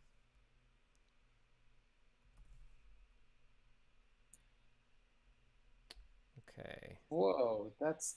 Did you do it randomly? No, How'd that work? I'm doing I'm doing it the same as the blocks. Mm-hmm. Let me see. One handy tip as well in CodePen, if you select everything and then hit what is it, Shift Tab? Let me see. Yeah, Shift Tab. It'll clean up your code for you. Oh yes, Santiago McRib in the chat is pointing out that there are 7 new emails, but we only have 5 listed. All right. So we need a few more names. Chime in on the chat so we can get you plugged in there. Okay. I think we've got an a Lannon BR we can add in there, a few others. All right, I'll add a couple. And then Little Bird Girl, I believe that's Savs, is saying we're now changing the name of this stream from Keyframers to Key Blamers. I think that name is already changed a long time ago.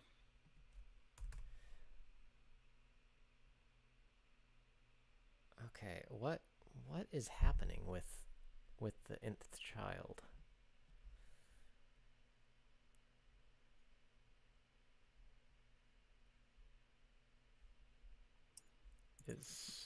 Let me see. One thing we can always do is view compiled CS.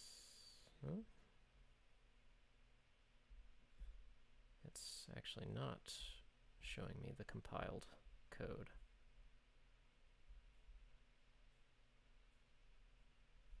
Oh. Ah, that's what it is.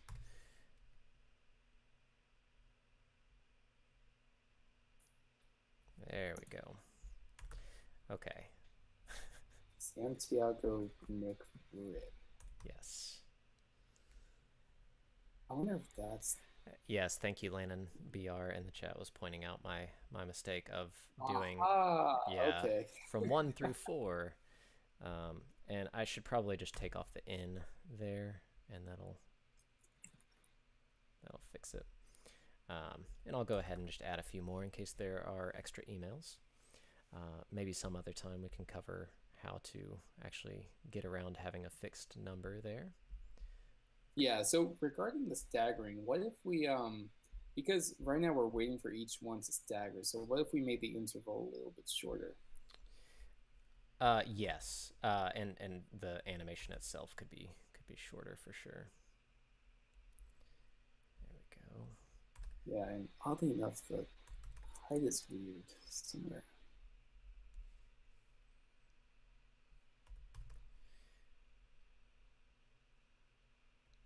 Yeah, that's feeling pretty nice. And it, again, separating the opacity animation from the movement animation is going to be a good choice there. Yeah. So it doesn't look perfect, but it's looking pretty good. We got all of our animations that we wanted in there.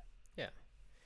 Well, I think this is a great spot to just kind of take to overview what we've done. Let's go ahead and set the data state back to, what was our first state? Loading?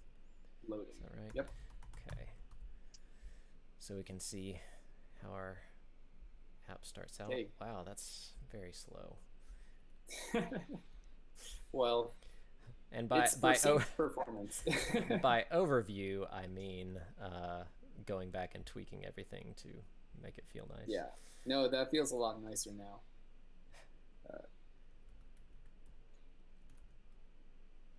All right, so let's go ahead and talk about what we've done. So first, we had Shaw who created the loader, and you want to talk about that? Yeah, the basic premise here, we didn't need grid, we didn't need flexbox, we didn't need anything fancy. We just used display inline block and text line center and all of that to get the layout of the blocks we wanted.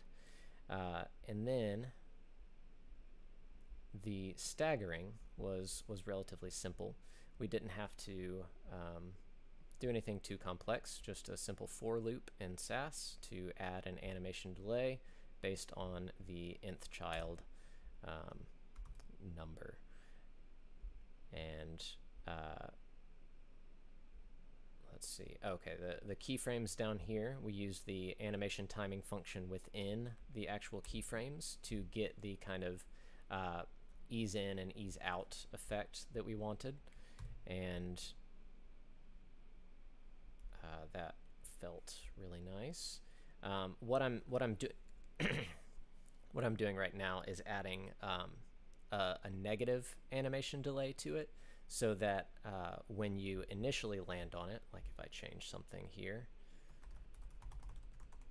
and it refreshes, you'll see it kind of starts with the squares visible versus how the squares were coming in before, just so that there's a little more action right off the start. Not necessary, but pretty cool.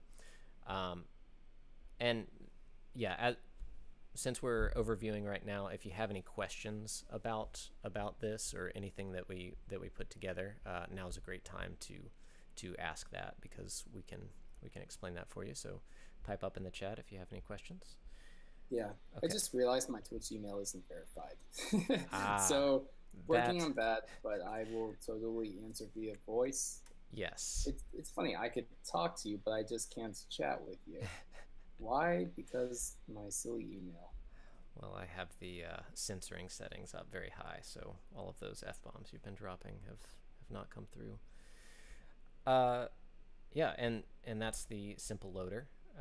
And while I was doing that, you were putting together a finite state machine. Is that correct?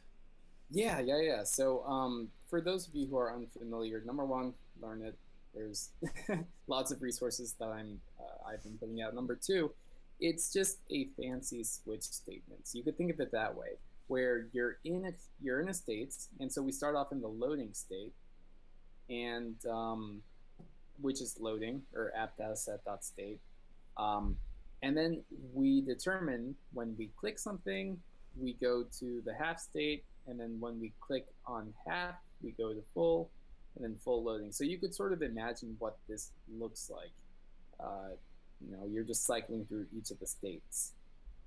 And yeah, so all I'm doing is I'm looking up the next state, and we're going to it. And designing your app this way in CSS and HTML is a whole lot easier than trying to figure out like, oh, what JavaScript incantation do I have to call in order to get things in the right position at the right time. You could just design things in each state and then worry about the rest later. Yeah. I'm on board with that. I've been trying to integrate this technique since we have been talking about it lately, and haven't fully gotten there yet.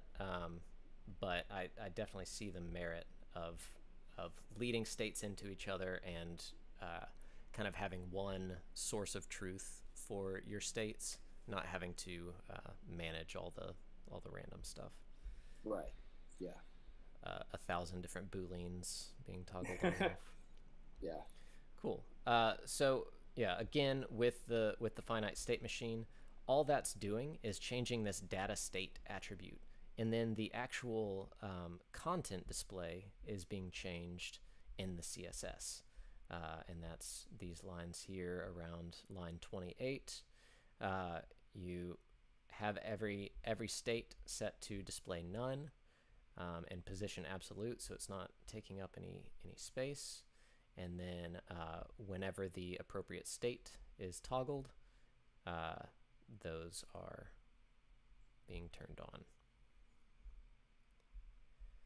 And then so what do we do next with the 7 new emails? Just a real simple layout there that you put together. How'd you accomplish the 7 new emails hanging off the edge, by the way? Oh, hanging off the edge. All right, so I did the same. You use display flex, and then you center everything both vertically and horizontally. Mm-hmm.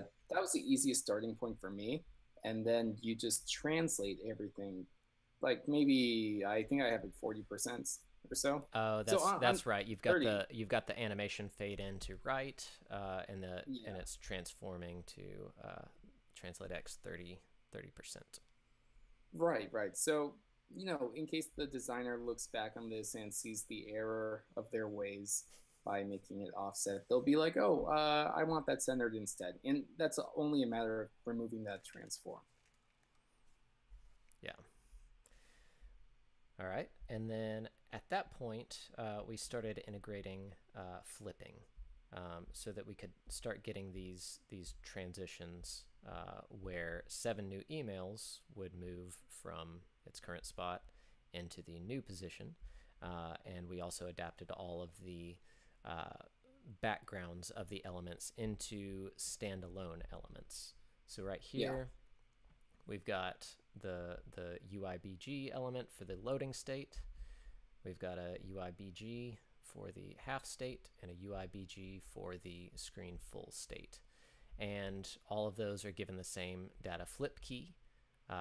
Same with the UI heading. It's given a data flip key to match the other one in the full state.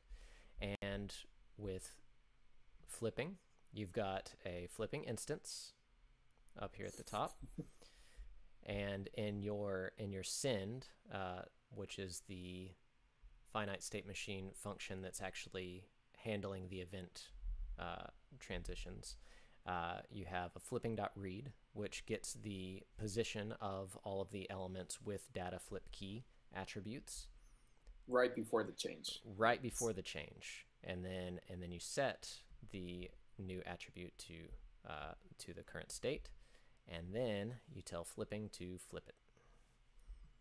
Yep. Is that all correct? That's correct. So in flip, of course, it calculates the delta, so how far the elements moved and how much they changed size.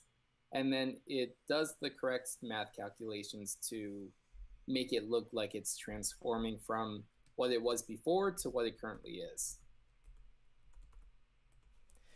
So that's what Blip Exactly. is doing. And we have Sarah Drasner joining us in the chat. Hello, Sarah. Glad to have you with us. Please don't look over our code.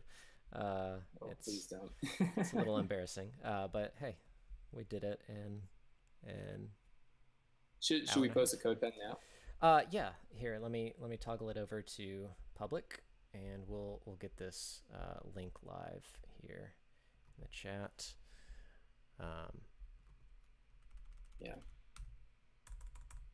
We know some of the styles could be refined, and this is usually what happens when we're creating a complex animation. We would get the big ticket items out of the way first, which is the general layout, the individual animations, and just the position of everything, and also the logic of how things work. So going from state to state, and then we would later just refine and get everything pixel perfect. Yes. Is pixel perfect still a thing? I hope not. We're getting everything relative unit perfect. Yes, exactly. Responsive perfect. Responsive perfect. Yes. Awesome. Responsive. Response fixed. No, that doesn't work. we can riff on that. Yeah. Figure out a good one. Okay, and then nothing too special for the emails. Some of the same techniques you saw before. I noticed we did not add the item selected state, so you can talk while I get that in there. Talking. What are we talking about? Just the full state is what I've got pulled up right now. Right. So yeah, we're just using Sass to stagger those, and of course you could use an animation library such as GSAP or Anime, or actually there's a bunch of them, or Pop Motion too, in order to do that staggering, or you could just do it in Sass. The downside, and I'll admit this, the downside of doing it in CSS and Sass is that pretty much you have to know how many elements you have ahead of time. So right now we know that we have 7 emails, and this person will only have 7 emails for the rest of their life because that's how we programmed it. It's a feature, not a bug. Yes. And so we could iterate through each of those 7 emails and use Sass to set the delay to increase for each of those emails. So obviously you cannot do this when you have a dynamic number of items and you can't really predict how many there are going to be beforehand. And that's when you would reach for something like GSAP or Velocity or Anime or Tween Rex or Pop Motion or the Web Animations API or, gee, I don't know. There's a ton. Yeah, instead of inbox 0, we've got it locked into inbox 7. And I mean, I'm personally fine with inbox 7. Yeah, it's a reasonable amount. It's sort of like, you know how you shouldn't pay your credit card in full every month? You want to leave a little bit of balance. Yeah. And so we could apply the same philosophy to emails. Leave a few emails unread. Make the person anticipate your response. Yes. Sorry, I'm just trying to get that little border looking nice. It's difficult, of course, because we are working in CSS. I also noticed that the header of the email in the full state, it doesn't really animate, it just stays there. Yeah, so one quick and easy way to do that is to, let's see, where is it? UI header, adding that. Whoa. Uh-oh. Let me see. Did I break something? Okay, there we go. But you could blame me. Got it. Okay. All right. Hey, that's looking good so far. All right. Let me see if there were any questions in the chat. I don't think so. Lannon BR says, say I was loading data in dynamically from the network in this instance. Would you switch to the new state, say in a callback or when a promise resolves? Oh, that's a really good question. So referring to state machines. All right, so let's say you were loading in data dynamically from the network. Basically, in this state machine, I have things changing whenever you do a click. So you could change that, and I'm going to go ahead and change that to, I'm going to call it data loaded. So pretend that this data loaded thing is just some random events coming in, you know, to like from your promise. And so you would basically do the same thing here. You would do a send data loaded. And actually, you know what? Let me go ahead and do that. So we're going to, I'm in the JavaScript right now. What I'm going to do, set a timeout where I send data loaded after, let's say, 3 seconds.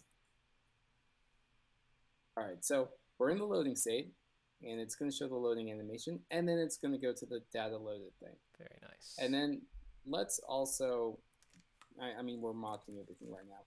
So now let's say we have a or show email, where show emails rather, and that happens after 4 seconds. So we send the data loaded event, and then we send the show emails event. So show emails. Change this back to quick. Okay. And so now, if you refresh, you'll see that it goes automatically to the second state, and then after 4 seconds, it goes to the third state.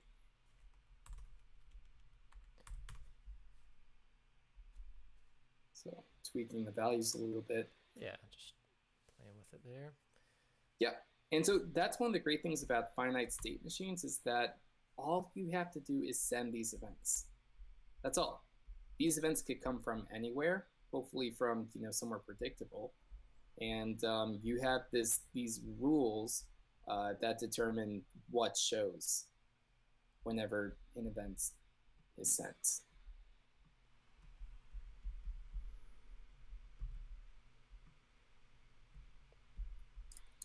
Very cool. All right. Last call for questions. Let us know if there's anything else you have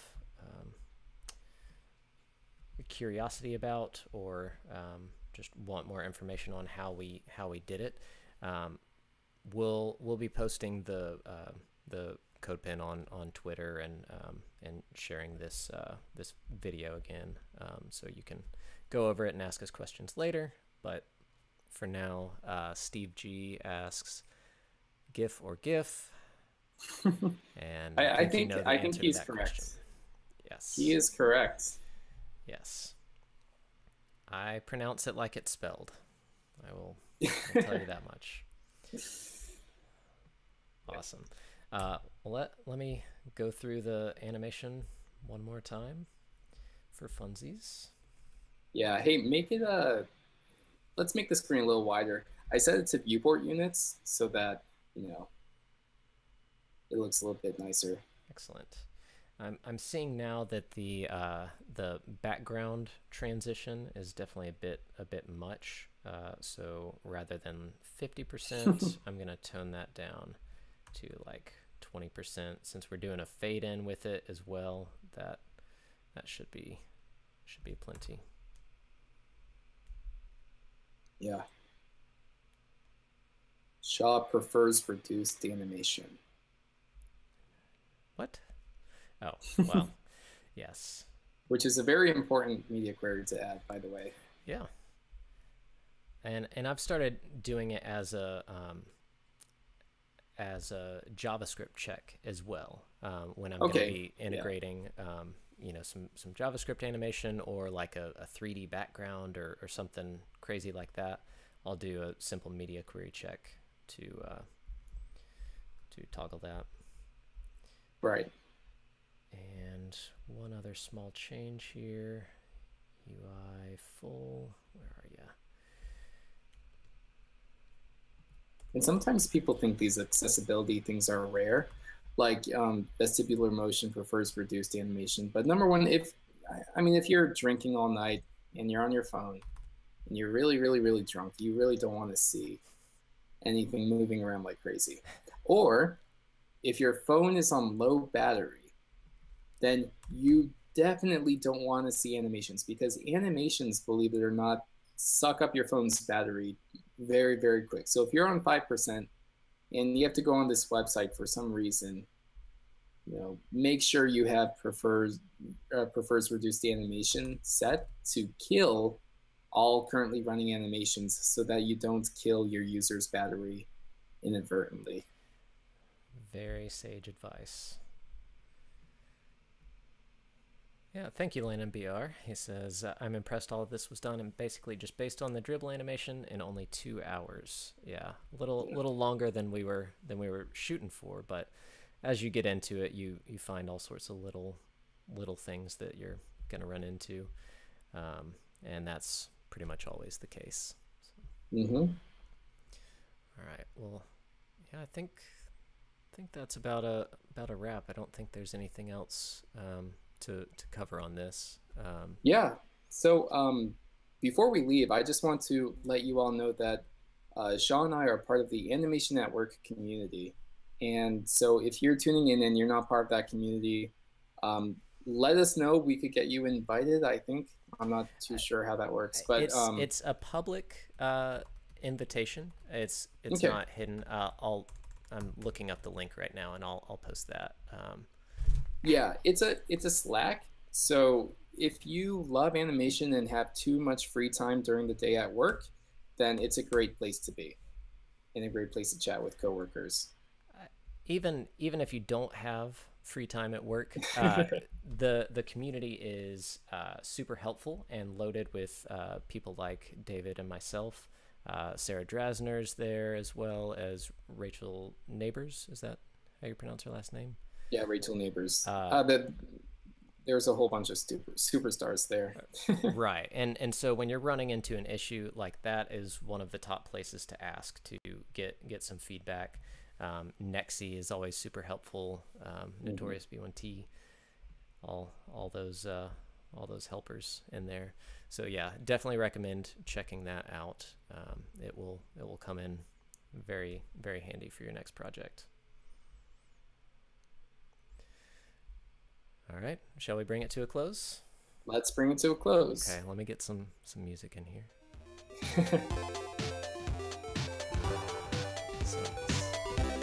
You've been watching Keyframers, the animated collaborative coding live stream where we bring imaginative user interfaces to life.